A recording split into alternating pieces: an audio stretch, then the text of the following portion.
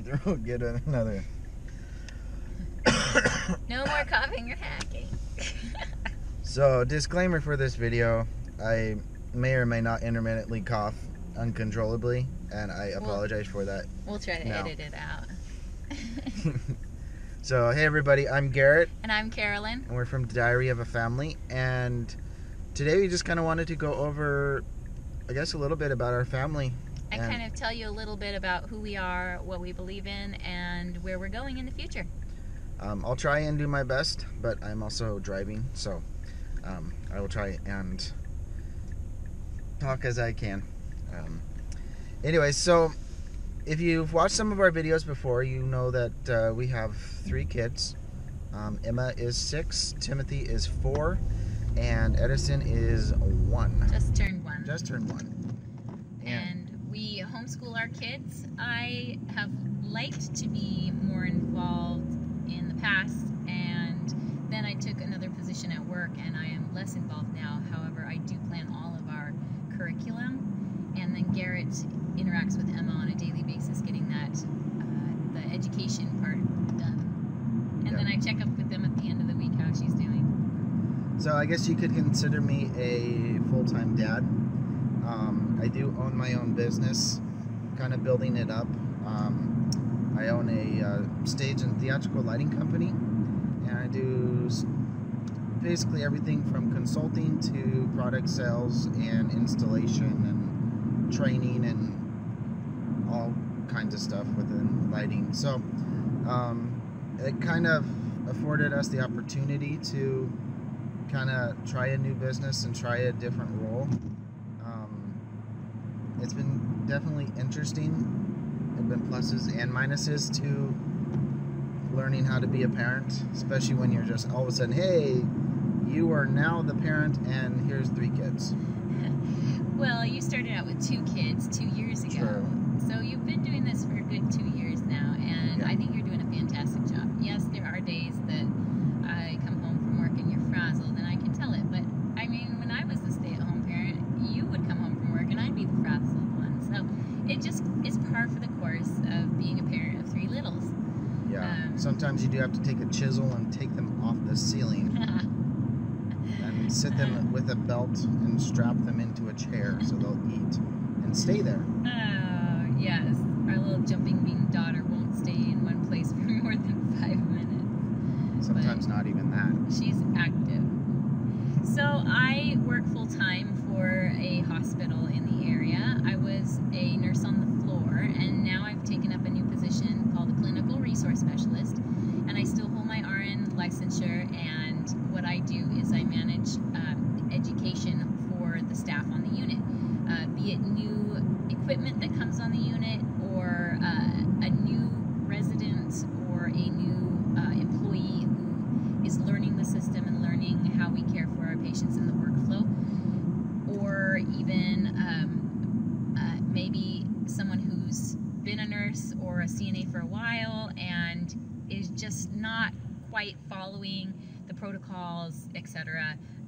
I can follow up with them and see if there's any barriers that are keeping them from following the protocols. This way we can keep our patients safe, we can give better quality care because they have access to me, a resource to them to answer questions and fill them in on what's new and what is being tossed out. So yeah, that's in a nutshell. In a nutshell, I'm an educator. So it's definitely a different area of nursing. It's kind of interesting to see nursing from different areas. Because, I mean, for most of her career up until this new position, she has been on the floor, which means on her feet, running around. Sometimes it sounded like a chicken with their head cut off the majority of the time. And long shifts, 12 hours long, 13 hours sometimes. Yep. And so it's kind of nice to have someone that come home that's not like, I'm so exhausted I can't even move. And then, you know, there's other challenges and other things that are like, ugh, you know, my back and this and that, you know, but they're all things that it's just adjusting to the new position. Yeah. Yeah. So So I've been trying to do 10-hour shifts, and that allows me to come home and help him put the kids to bed. Before, I was doing 3 12-hour shifts, and I would leave before the kids got up and would come back after the kids went to bed. So it was really difficult because if I worked 2 or 3 shifts in a row, that would be 3-4 days that I wouldn't be seeing the kids at all. So it's nice in that respect, but then it means that I have less days off, and so we have to cram as much as we can into our weekend days, and that can be a little difficult. Yeah. So probably end of next year we'll be looking at kind of transitioning our family a little bit. With Carolyn's position, it has opened up a lot of other opportunities, as far as being able to go other places and see, work other places for Carolyn as a nurse. And so starting next year, we're going to actually start working on getting our house ready to sell, because we kind of want to try a mobile lifestyle for a while. We definitely at least want to pare down on our belongings and kind of live a more minimalistic life, which would then be so much easier to up and leave a 3-bedroom, 1.5 bath house and move into a small trailer, 5th wheel, something like that. Yeah. So it'll be interesting to see the transition. We've already kind of started a few things. If you look through our channel, you'll see that we did a project for our fireplace. That's most recent. That's most recent. We've done a lot of painting for a couple of rooms and other things. And then you'll have seen videos of projects that I have gone through, cleaning spots and kind of getting rid of a lot of stuff and minimizing our spaces. But that is a huge project, and oh my gosh, it's going to take me months and months and months. I mean, it's years of stuff in our house. Yeah. So it's definitely work in progress. They say the average home in America has over 300,000 items in it. And that's, I mean, you count every little Q-tip and all that, every little tiny item. That's a lot of stuff. That's a lot of stuff. And I remember when we moved from the house when we just got married to the house we bought, I think we had our house all packed up and loaded up in it loaded up in like half an hour. Right. We had everything packed days in advance, all labeled in boxes. But we were going from, 900 square feet? If that. It was 900 square feet, just the two of us and a baby. Yep.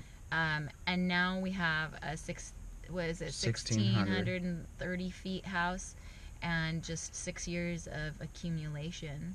Yeah. So. And it's not even that we're that much. We buy a ton of stuff. We really don't. No, we've been given a lot of stuff. We've been given a lot. And I've always been one to use and reuse, and kids probably have 3 items that are new clothes. Everything else is everything's been hand-me-downs. Right, so we don't purchase a lot of new things, but I feel like I've been a bit of a hoarder at times, thinking, well, what if we need this and what if we need that, and I don't want to have to go out and buy it. I have it here. Let's just store it. And so we have bins of stuff and books in the garage that we haven't even gotten out for the kids to read. So why do we even have them? Yeah. So definitely interesting. We kind of feel that it'd be nice to go see other places. That's one thing that we're really wanting to focus on in the next couple of years.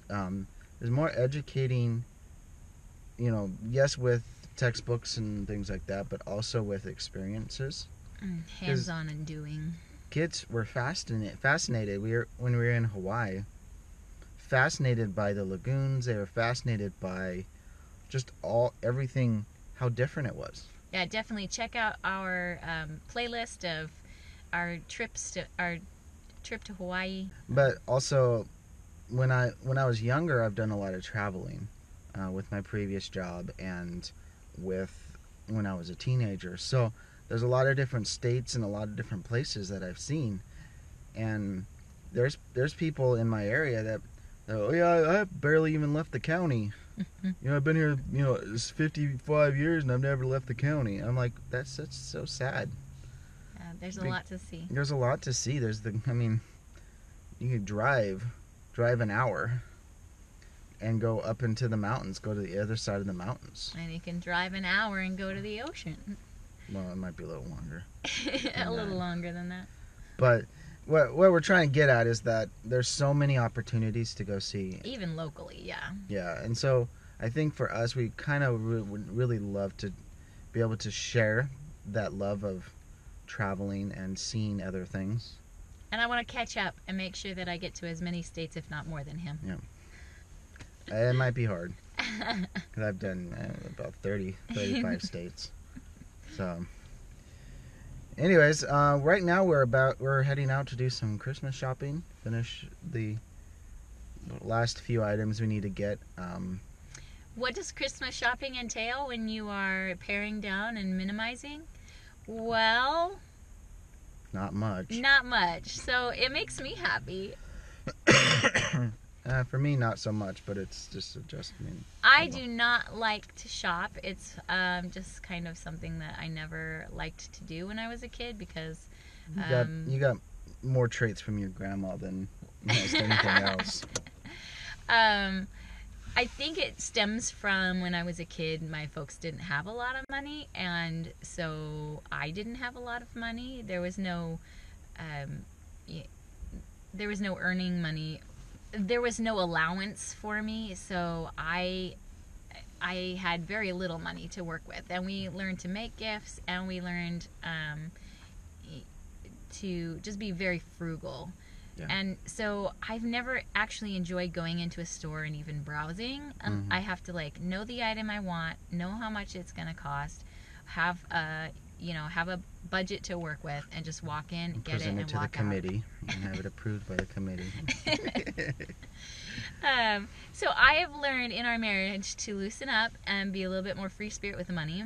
And Garrett has gotten some good experience with forming a budget, sticking with it, and not spending money on things we don't actually need. Well, and another benefit of us changing lifestyles is that what the value of our house is and some of the things we want to do to the house, we'll actually be able to be completely out of debt with no mortgage, no credit card, no any other loans or anything else, and be able to buy a trailer and a truck outright.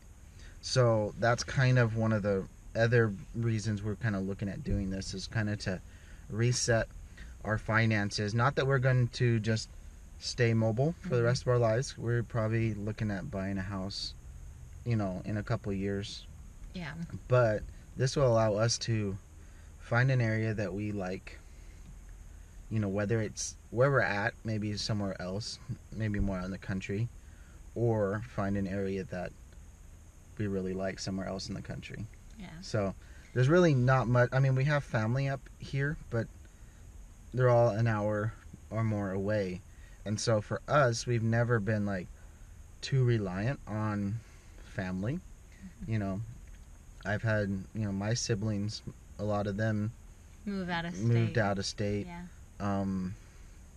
And with your siblings, most of them, minus Christy, one or two have started to spread out. I have a brother who's moved a couple states away.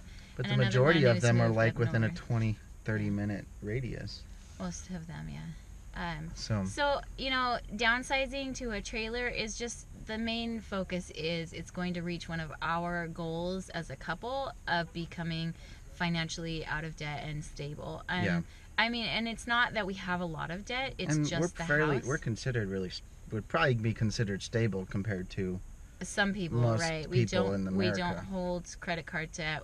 Both of our cars we own outright. It's just the mortgage on the house that we like to be in that place where, like your grandparents, we can also do the same thing for maybe our kids in the future, where we have the money just sitting around per se, to say, hey, you need a couple $1,000s. All right, here it is. Pay me back when you can. Yep.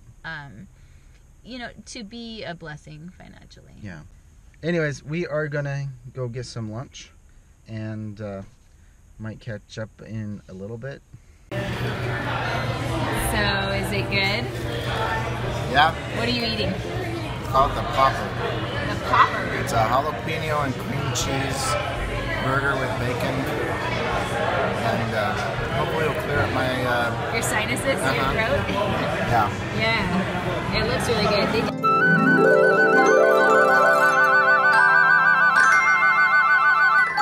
And of course we asked for our vegetables.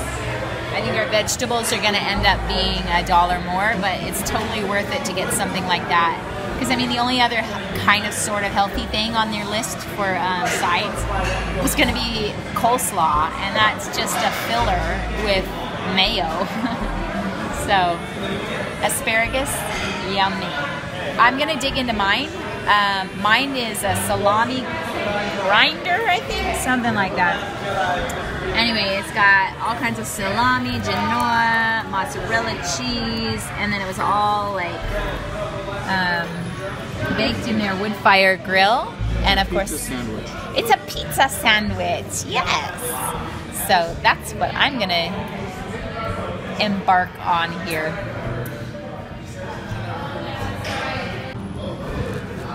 So we're in the process of buying tickets.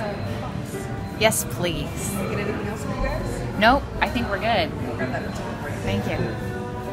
So we're in the process of buying tickets for tonight's Zoo Lights. We're members at the local zoo, and they have the entire zoo covered in Christmas lights right now, and they open it up for a small fee to go and see it decorated at night. I am excited. I haven't been ever before, and we haven't told the kids we're going yet, so hopefully it'll work out, and hopefully it won't be too cold tonight. Excuse the gum. What do you think of our late lunch /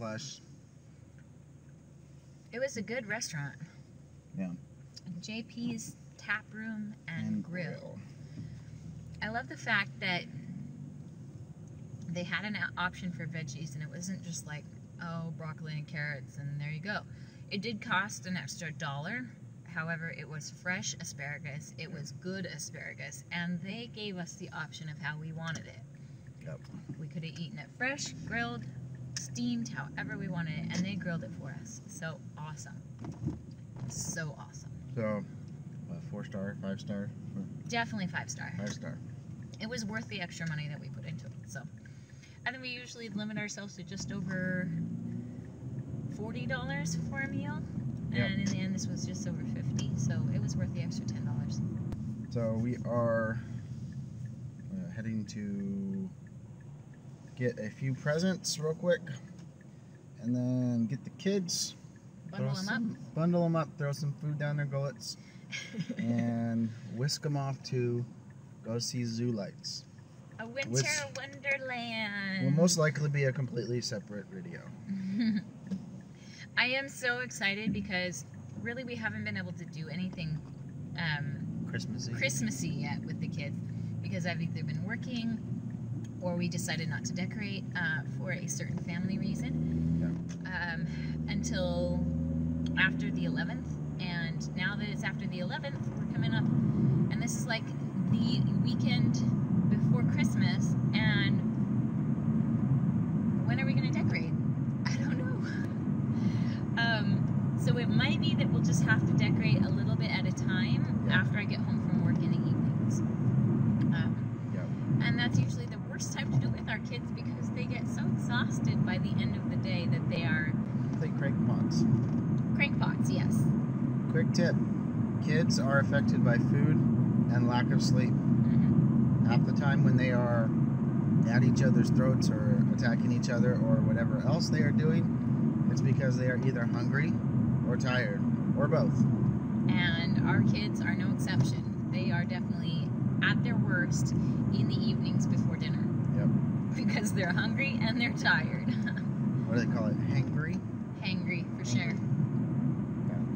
I don't suffer from it as much. I do. Yes. I do. It's just those little things you learn as a parent. Our kids function a lot better too if they're kept on a schedule. Yeah. And we don't keep them on a very tight schedule, especially around the holiday time. But for sure, they are in bed at the same time every night if we can possibly help it.